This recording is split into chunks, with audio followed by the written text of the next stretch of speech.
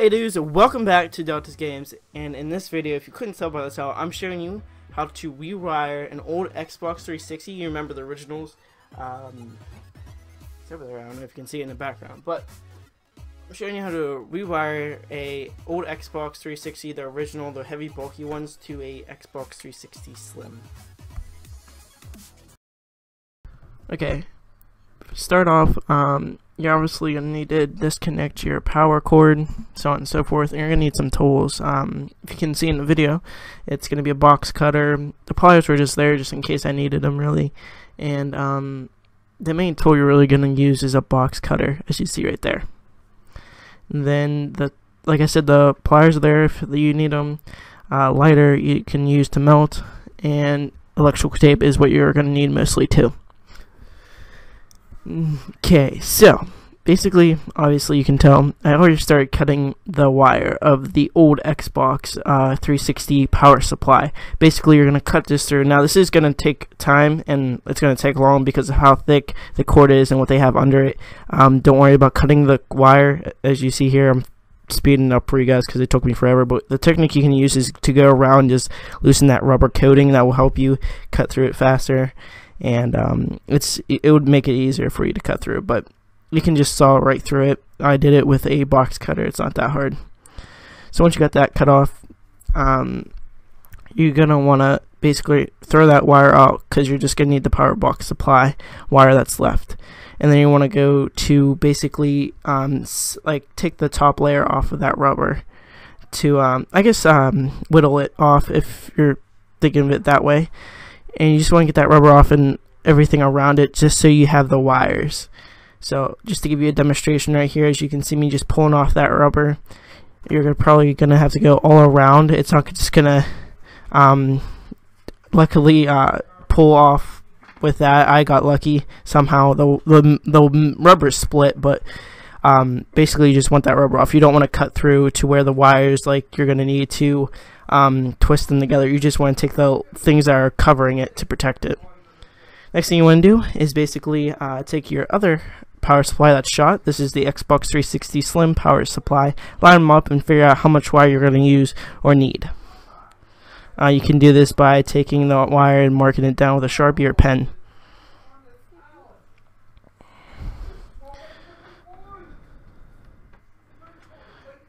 Next thing you're going to do is basically make sure that all the wires are there, they're okay, and there's no damage to them. And actually, I was checking just to make sure that there was there's the same colors there. But actually, the one that I'm touching right now had more wires in it because it was a higher watt. So don't panic when you see that. There is going to be extra blacks and yellows, I think. And then the Slim's going to have one extra gray. You don't have to connect those. You can just cut those off once you're done wiring them. But basically, as you see right now, or not me, but my assistant is peeling back all the crap, the rubber, the metal surroundings around the wires you're going to need. As you see right there, that's all peeled back, and you're going to take the other cord that you cut from the Xbox 360 Slim power cord and basically remove that too. So that way you have room to maneuver the wires and rewire them. So you want to at least move that crap back a decent bit, and so that way you have room to maneuver the wire and twist it and make the wire together.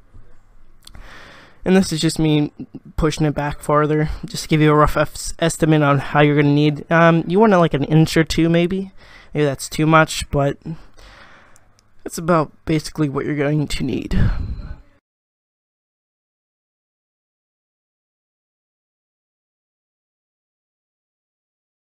And as you can see there, I'm just peeling that crap back, the metal aluminum, and just cutting that off so that way it's not in the way. You can cut those. It's basically just like metal string strung together. You can just get scissors or use the box cutter knife that you have and cut that off. You don't really need it because it's shot. It's basically torn apart. It's going to be impossible to rewire those things to the other wire. So I'm going to show you how to put the wire to them back together, but you're not going to need that metal stuff that's around it. The electrical duct tape that I have, or not duct tape, but electrical tape. And this is what you're going to use to, basically what you're going to do is take each wire and twist them by separately. You can't take every wire and twist them together. It's not going to work. You're going to have to do one by one wire and twist it, and then electrical tape it so that way it stays together and it won't interfere with the other wires. So just to give you a demonstration, I didn't fast forward through this. I'm just going to show you how it's done. I screwed up on taking that off the rubber coating, but basically what you can do if you don't have like a rubber or the wire cutter tool, you can just use your teeth. You just bite down hard and pull up, and it will take that rubber surrounding around the wire so you can twist them. You just want the inside. You don't need the you're gonna have to remove that rubber surrounding around the wire to twist them. You can't have that rubber surrounding, or else it's not going to work. So you can take your teeth, like I said, and just bite down and pull up, and that will take the rubber surrounding off. And this is just this is me when I finally took the rubber coating off. This is just me showing you what you can do. You can take either end of the power supply or the wire, twist one, and then take them and then twist them together. They don't have to be, you know, facing each other. They can be pointed up and twisted them because of how you're going to tape them. You're going to tape them anyway, so it doesn't really matter. So in this clip here, I'm twisting them and then holding them up side by side, making an X, basically an X, and then twisting them, and they'll stick together, and that's how the power will be transferred.